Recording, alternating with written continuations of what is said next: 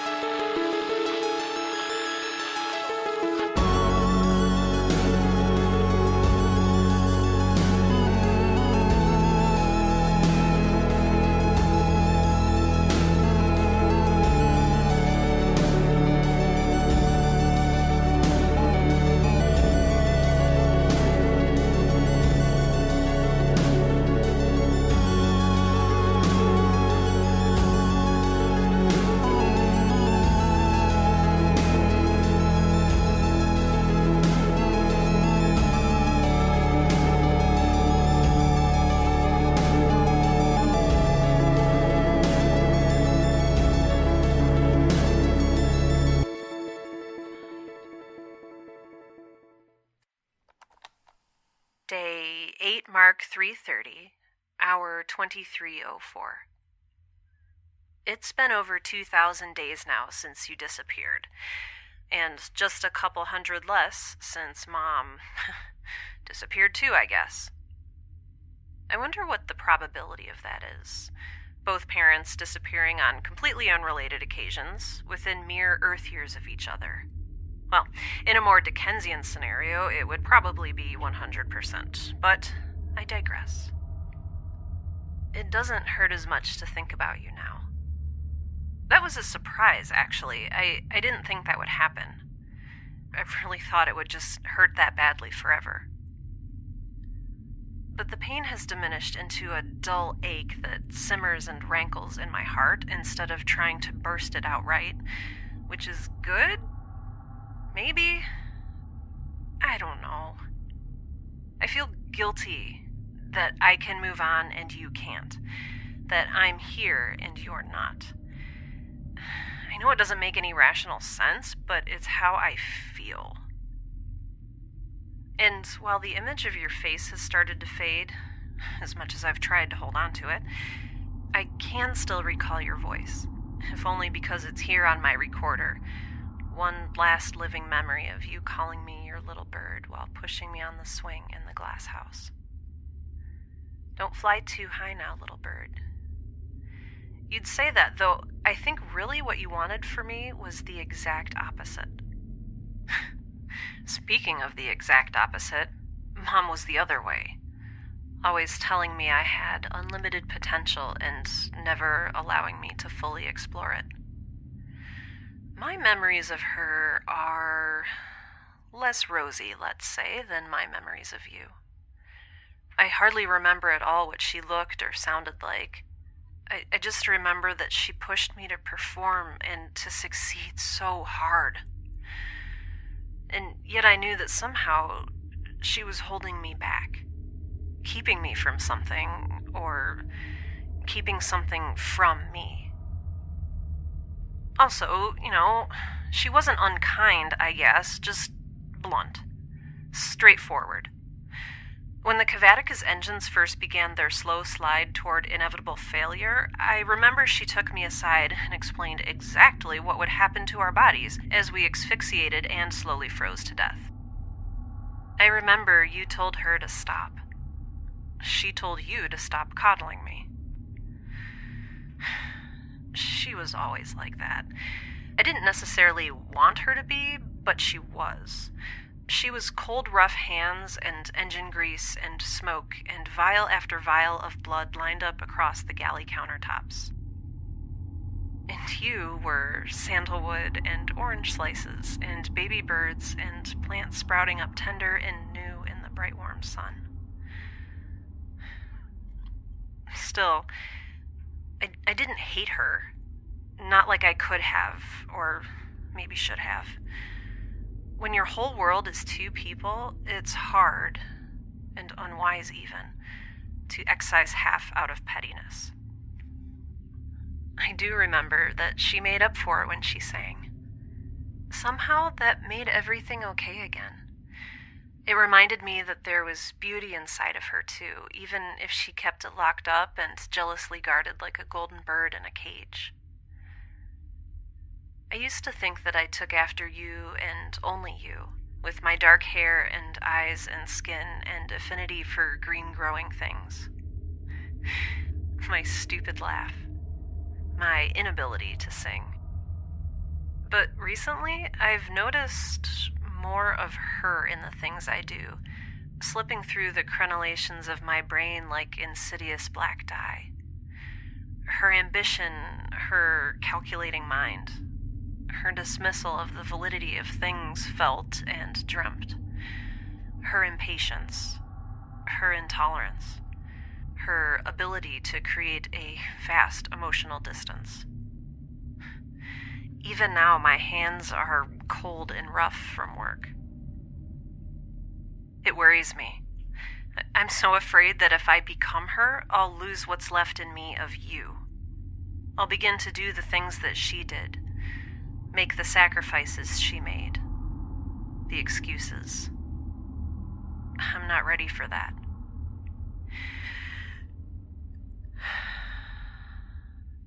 Anyway, happy birthday to me.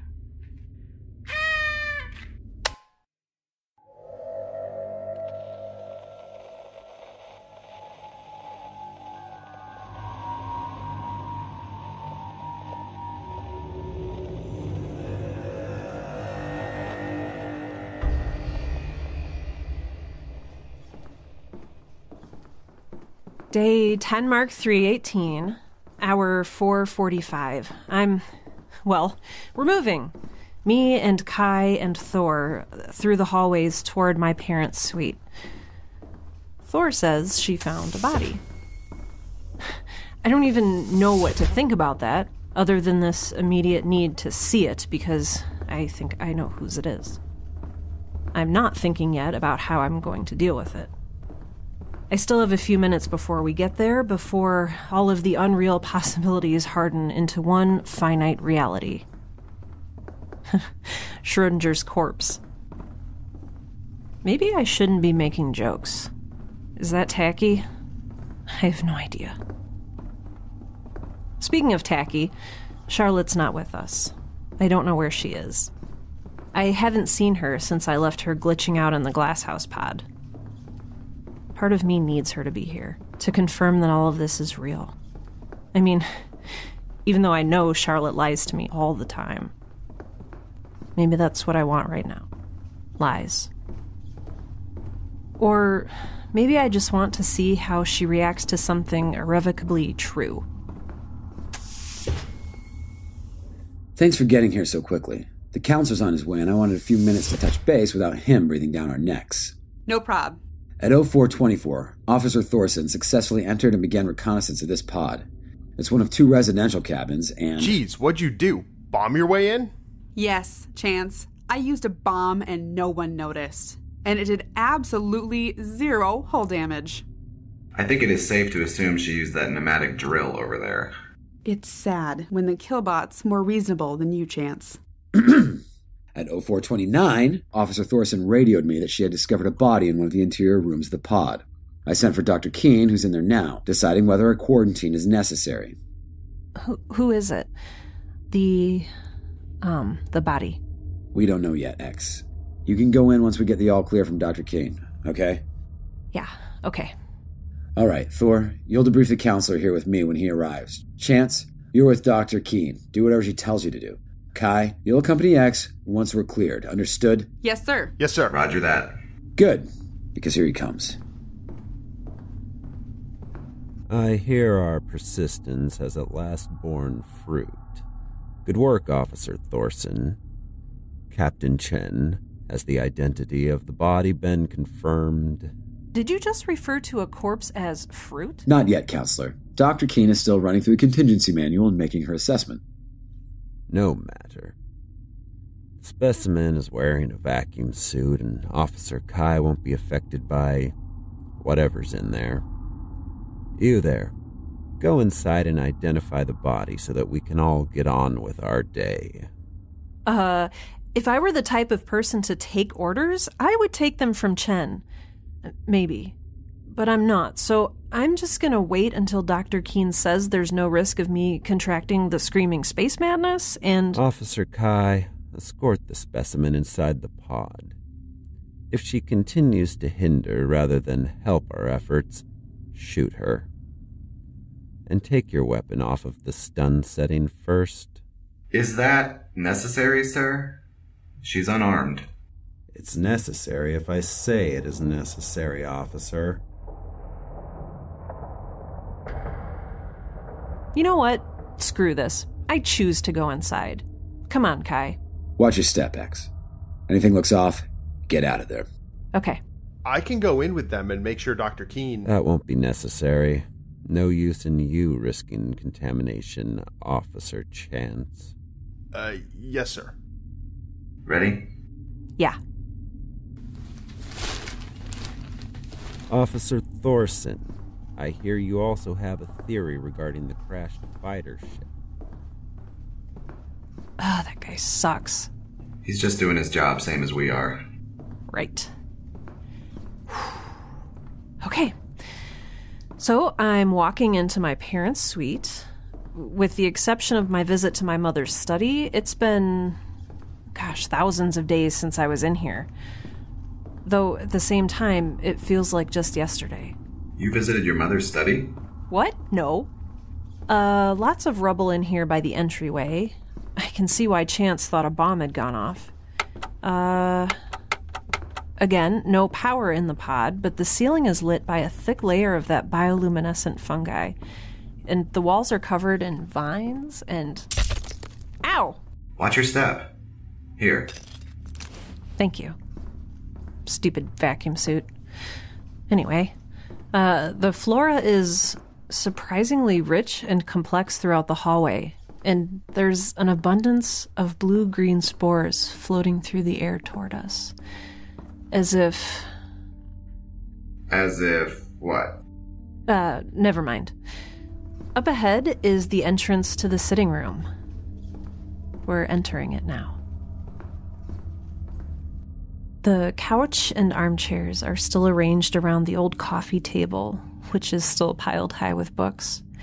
But some kind of bright green vine is growing over it all, originating from a torn, moldy back cushion of Dad's armchair. I'll have to take a sample of it on my way back out. Otherwise, all their stuff, lamps, vases, auxiliary food storage, bookcases, everything's in its place. Just like the furnishings in, well, what used to be my quarters. It's everything anyone could ever want. Everything Caldwell Enterprises could provide.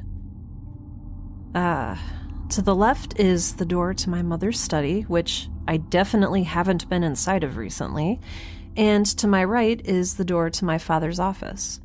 Both are shut and presumably locked. Straight ahead is the door to their bedroom, which is open. I'm guessing that's where we'll find Dr. Keene. The bioluminescent spores seem to be floating along a soft air current, though I can't feel it from inside my suit. The spores appear to be non-toxic, though this time I can make no guarantees. I understand that this may be emotionally taxing for you. Are you ready? Yeah. Thank you for asking. Dr. Keene? What are you doing in here? The counselor insisted. Oh my gosh. It's... okay. It's okay. I'm okay. Focusing on cataloging and reporting, putting emotions aside. So, it's a nice large room with a bed and a wardrobe. And nope, I can't do this. It's her. She's here. This whole time, she's been right here. Dr. Keene, I had no idea she was in here. I swear. I'm just...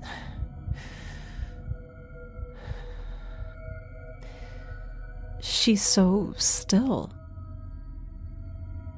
She's just lying here in bed, face up, her eyes closed, her hair all spilled across the pillow, this weird little smile fixed on her face. All across her skin is this... She's covered in thousands of slender stalks of that bioluminescent fungi, like a miniature glowing forest. Her body seems to be the source of the fungi that are covering the ceiling throughout the pod. But it's her. It's everything she ever was. She's wearing what she always wore, an engineering jumpsuit with black boots and her tool belt, except her sleeves are pushed up and some of the fungus has ruptured through the fabric over her chest. And what are those? Did you put those in, Dr. Keene? No, I'm trying to figure that out myself. They're hidden in the dense growth of the fungi, but they look like the IVs that the Caldwell Enterprises people put into my wrists. There's one in each of her forearms, and they're not clear, they're black. And oh, there are two more. Look! In her temples, hidden by her hair and those dense clumps of hard black stuff. There's one more at the base of her neck as well. What are they for? Is she still alive? She doesn't look like she's dead. She looks exactly the same as I remember her. Preserved, pristine. I mean, beneath all the fungus. I don't know. She's not registering any heart, respiratory, or brain activity. But I've never seen... It's thoughtware. What? Augmented consciousness. Wetware. She must have been trying to install something and never woke up. What would she have been trying to install? Any number of things. The IVs hook up to the console over here, but with the power dead, it'll be hard to tell. That's not possible. What? It works, but the power is dead in this pod. Look, it's not even plugged in. This doesn't make any sense. I'm powering the Cavatica's 3 active pods with the hydroponic system in the glass house. Could something similar be happening here? Maybe. I guess what I'm asking is, could she be powering it? I mean, could the IVs be output instead of input? I don't know. The electromagnetic output of a typical human being would barely be enough to power one of those lamps, let alone this console. What have you got for us, Kai? The counselor is anxiously awaiting a report.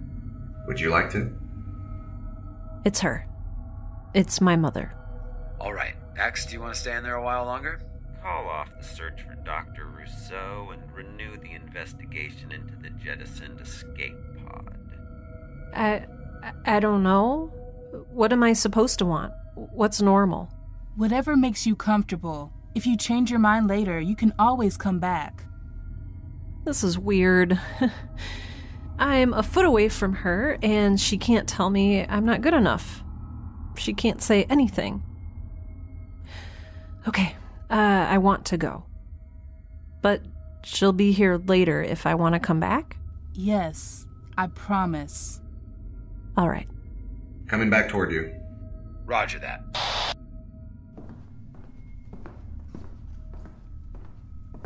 Hold on. I need a sample of this vine.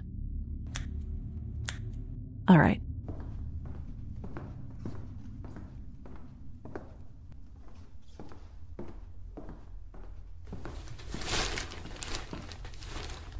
Officer Kai, you may now take the specimen for decontamination and await further orders in the Enforcer One's infirmary. I notice your weapon is still set for stun. You will want to remedy that before I see you again. Roger that. The appropriate response is yes, sir, or yes, counselor. Do you also need to be decontaminated? No, sir. Good. Take her away. Wait. X, are you okay? I think so. You don't look like it. I said, take her away. Sir, she just saw her mother's dead body. Don't you have any idea what that feels like? Have some compassion. Captain Chen, perhaps you have forgotten that this thing before you is not, in fact, a human being, that it, in fact, has no parents, that it is a product of not only gross and unchecked experimentation, but willful disobedience, and both the physical and intellectual property of Caldwell Enterprises. I'm right here. If you cannot keep a level head over a scientific aberration, the Council will be forced to question your placement on this task force, and any future placements as well. It would be a shame to lose you, but there are many young recruits eager to take your place, recruits who are more closely aligned with Caldwell Enterprises' mission, vision, and values. Is that clear? Yes, sir. Good. That's a demerit on your record, of course, but I'm glad you're capable of seeing reason. Oh, before you go, Officer Kai, can you tell me what your weapon is set for? It's set for kill, sir. Good. Dismissed. Now, I am going to have a word with Dr. Keene about her findings, and when I return, you and I are going to discuss the fundamentals of the chain of command.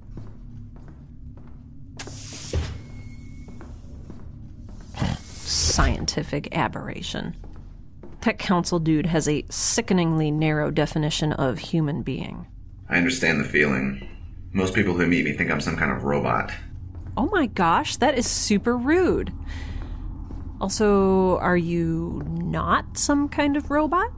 I am just as human as you are. Well, according to the counselor, I'm not human. Oh, right. So I'm a scientific aberration who looks human, and you're a human who looks like a scientific aberration. Is that about right? I guess that sums it up pretty well.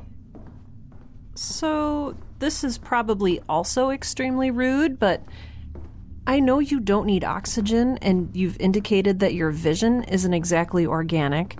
What happened to you? Or were you born like this? Can I know? I'm not asking to be mean or anything. No, I don't mind. Will you share why the counselor keeps referring to you as a specimen? Totally. All right. I've been with Caldwell Enterprises my entire career. When I was younger, I was very good at my job. I climbed the ranks quickly and was assigned to increasingly complex projects.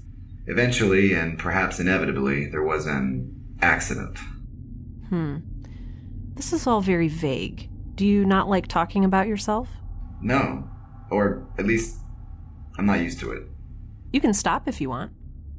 No, that's all right. This is good. Probably. The accident destroyed the majority of my organic tissue, though I had been wearing a newly engineered helmet that managed to keep my brain functional and intact. Several portions of my spine had survived as well. Caldwell Enterprises medics collected what they could find and housed the surviving pieces here, in this suit. Wow, that was surprisingly nice of them. I was a valuable asset, and the procedure wasn't exactly without price. What do you mean? Like, you miss having basic human sensory experiences? Yes, but also... What are you... Whoa. Sweet. Metal bones. Look at my wrist bone. What does it say? Oh, stamped into the metal? Property of... Oh. Wow. Is there anything that isn't? Not that I've seen. You can't just run around putting your name on things and pretending they're yours. I know a corporate entity that might disagree. Yeah, well, I disagree right back. That stamp doesn't mean anything if you don't let it. Neither does my tattoo. You know that, right? I'm not really sure you can reassign meaning to things at will like that. Caldwell Enterprises did manufacture my chassis. They do technically own me. Most of me. But I appreciate the sentiment. I observe and interpret the world around me. It's all any of us human beings can do. So what about your story? Well, it's not nearly as exciting as yours. You know how there's a whole drawer full of frozen goat embryos back in the glasshouse lab? Basically, there used to be a whole drawer of me's back there, too. I asked my mom one day where babies came from, and she just opened the drawer and showed me. There's a whole drawer of human embryos aboard the Kavatica? Used to be. And like the counselor said, our humanity is debatable. Why? What else could you be? A big old chunk of asexually derived genetic stock. A clone. Right. That doesn't mean you're not human. There are human clones. I don't know. Apparently, there was some debate as to the provenance of the embryos. Where they came from. I mean, where we came from. Or what we had been subjected to. I mean, I think it's at least part of the reason I can't exist outside of the light of Ra. As for the counselor's stupid jerk-face attitude, my dad told me once that not everyone back on Earth was okay with clones. And in fact, human cloning had been declared illegal just before he and my mom left. I guess people were buying and selling clones and harvesting their organs and using them for slave labor and stuff. I don't know. You would probably know better than I would. I've heard rumors. Oh. And I guess even after the ban, he said there was this huge debate as to whether the existing clones had equal rights. I mean, whether they were considered true specimens of the species, whether they had souls or whatever, or whether they were a violation of human dignity. Obviously, the counselor believes I'm the latter. Well, you look human to me. Thanks. And you look human to me. Thank you. So, just to alleviate any future awkwardness, if I were to offer you some delicious cheese... I would not be able to eat it, but I would appreciate the offer. Good to know.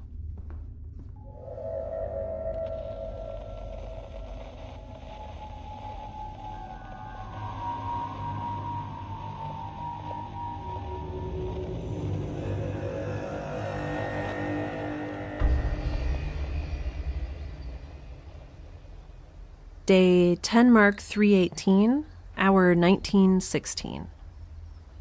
Okay, so Kai brought me aboard the Enforcer 1 for decontamination, but I'm back now, thankfully. Decontamination was unpleasant. And I don't really think I was contaminated with anything in the first place, but at least they didn't keep me away from the Kavatica long enough for me to get sick again, so yay! Either way, I'm back at my workstation now. That counselor dude sent orders that I'm supposed to be making double time on Ra, but I don't think he actually understands what it is I do, or he'd get that Ra is already healing way more quickly than I'd thought possible. In fact, I might be mystified if I didn't have so much other stuff on my mind. Anyway, I told Kai that I'm working on Ra, but really, I've just been running some background tests while focusing on a couple of other things. Don't listen for a second, okay, Kai? Roger that. So, I figured out the password to that data pad that I found in my mother's study. It wasn't hard, and you probably guessed it right away. 6 alphanumeric characters plus Charlotte's otherwise unaccountable spaz attack? Duh. Find me. Now, I don't know if that means Charlotte knew I would find it, and that she wanted me to unlock it. Is that too much of a coincidence to be a coincidence? I don't know. I still haven't seen Charlotte, so I can't ask her. Not that she'd give me a straight answer anyway. But I digress. The reason I'm not more jazzed about unlocking the data pad is that all of the data inside is encoded. I've tried a couple of simple substitution ciphers, but no dice. It's not even written in an alphabet I'm familiar with. I'll keep working on it and report back when I know more. Hey, Kai, you can listen again. I mean, if you want to. You don't have to, of course. Roger that. In cheese-related news, the new Daisy embryo is all set up in the incubator. Though I think she was potentially affected by Ra's period of imbalance. It's hard to tell at this juncture, though, so I just set up a couple of extra monitoring parameters and will keep an extra close eye on her development. What else? Oh, yeah. I swiped samples of both the vine and the glowing fungus from your pod, and turns out they're both just boring old run-of-the-mill kudzu, or Puraria montana, and Panellus stypticus. It's just weird that they were growing so abundantly in what had previously been such an oxygen-poor atmosphere. Though, relatively speaking, it's a lot less weird than most other things here on the Kavatica right now. Make of that what you will. Huh. I still feel like I'm forgetting something. A discourse on your emotional state after having discovered the body of your mother? Nope, that is not a thing I am dealing with right now. Oh. Bemoaning the presence of the Caldwell Enterprises personnel aboard what you had previously thought of as your ship? Right, thanks. So, yeah, I've been thinking, nothing gold can stay, right? But who's to say it was even gold to begin with? Or that there's nothing out there better than gold? I'm not naive. I know there's no such thing as the good old days. The Kavatica was falling apart long before the Caldwell Enterprises fleet arrived, and life will always have its problems. And wishing for a misremembered rose-tinted past is not only naive, but dangerous. I know the only way forward is forward. But what does forward mean? Do I even have a forward? What's forward for you, Kai? I've been thinking about that whole chain of command thing that Chen told me about. The pack structure that Caldwell Enterprises makes you follow to ensure your obedience and safety? What about it? Okay, so Chen has a forward. He could one day supplant the alpha figure, the counselor, who's all elderly and frail and also a stupid jerkface. But what about you? You're beneath Chen in the pack structure, but it seems like you're friends. Or at least you wouldn't want to tear out his throat to supplant him. Correct. Okay, so for you, forward is with Chen, not against him. See, I'm working on this idea of moving forward with and not against things. What do you think? I think you've discovered politics. So, you're going to give in and play ball with the counselor? Something like that, yeah. What? Nothing. You were looking at me weird. I was not. You were. You have no idea what I was looking at. In fact, you know that I don't even have eyes. I felt it. Oh my gosh, and now you're rolling your non-existent eyes. This is ridiculous. Find me. Find me. Find Oh my gosh. Find me. Charlotte, Find where me. were you? Find me. Never mind. Find me. I think she wants us to find her. Find me. Very astute. Find me. Find Charlotte, me. where Find me. where do we Find need to me. go? How Find can we me. find you? Find me.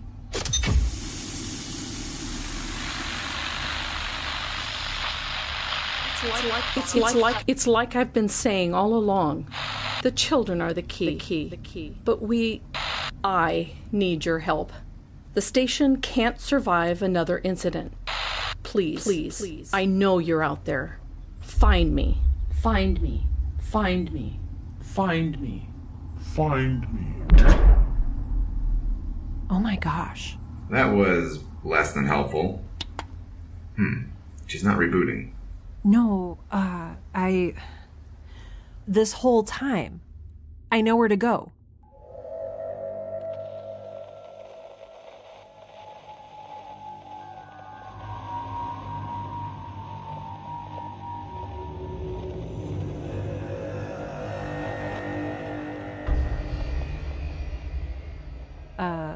Where is she?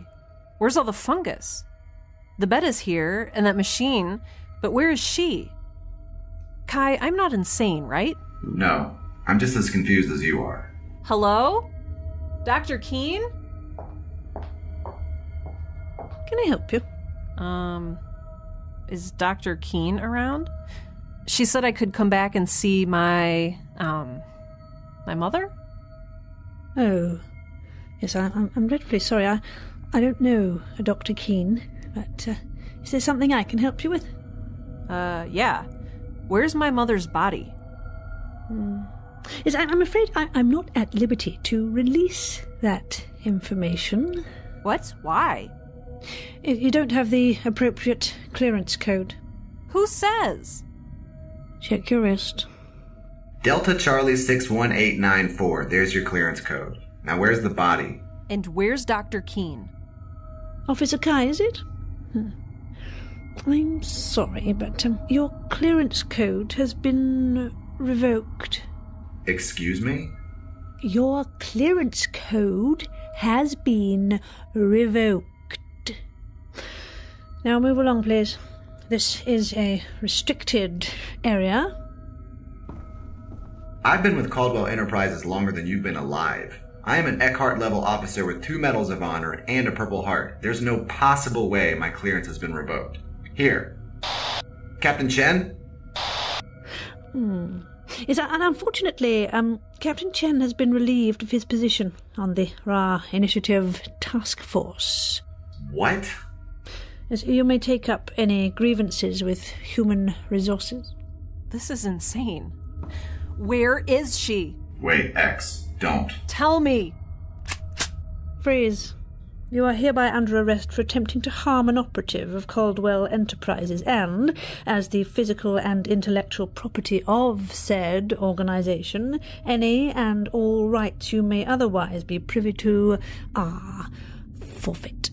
Wait. Officer Kai, stun and cuff her. It's not set for stun. Holy crap, Kai! What happened to no murdering? She's not dead, only debilitated. Her leg is on the other side of the room! As I said, she is only debilitated. She may go into shock when she regains consciousness, but the wound is more or less cauterized. Come on. Jeez, alright. Who was she? Who is she? A fixer from corporate. I don't know what that means, but I can guess. Are you gonna get in trouble for debilitating her? The fact that she's here means we're already in trouble. Ah, good. Well, where do you think they're holding my mother's body? On board the Enforcer 1, most likely. Think Chen is there too? Yes. Are we going to save him? Yes. Yay! Do I get a gun? No. Oh, come on. I'll keep it set for stun. No. But what if we run into danger? That is what I am for. For danger? Correct. Cool. Well, I'm here for reason, and I say we need a plan that's more carefully thought out than let's rush blindly aboard the enemy ship. Or maybe not enemy, since you worked there. I'm assuming your employment is just as terminated as Chen's, but assuming is bad, so... Also, what do you think happened with Chen? Actually, never mind. Planning. Now is for planning. How many total people are in the fleet out there? Like, are we dealing with hundreds or thousands or... 18. Really? 18 people? That's it? Yes. Fighters are all AI, and most systems are optimized for a skeleton crew. Huh. Wow. Okay. The chain of command is a lot shorter than I thought. So, I'm not sure how to go about officially asking this, but want to mutiny with me? What do you think we've been doing? Kai, you there?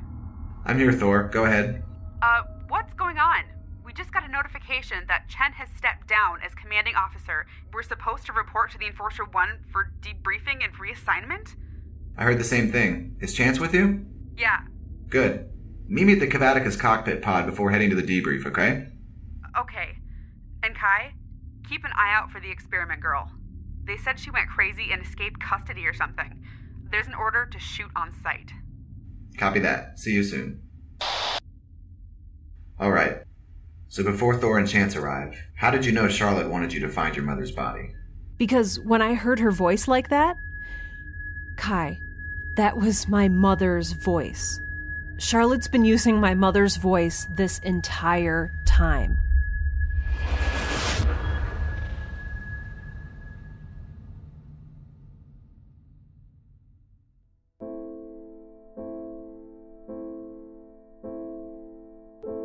Support for the Girl in Space podcast is made possible by listeners like you. You can help keep the show going, get sweet merch, and access bonus episodes for as little as $2 a month when you become a patron on Patreon. Visit patreon.com/girlinspace, all one word, to check out exclusive rewards for patrons and make your pledge. That's Patreon, patreon.com/girlinspace. For credits and a full transcription of this and other episodes of Girl in Space, please visit girlinspacepodcast.com. If you're interested in creative writing, be sure to check out my other show, Right Now. That's right, like WRITE, because puns. Otherwise, thank you so much for listening to the Girl in Space podcast. It means so much.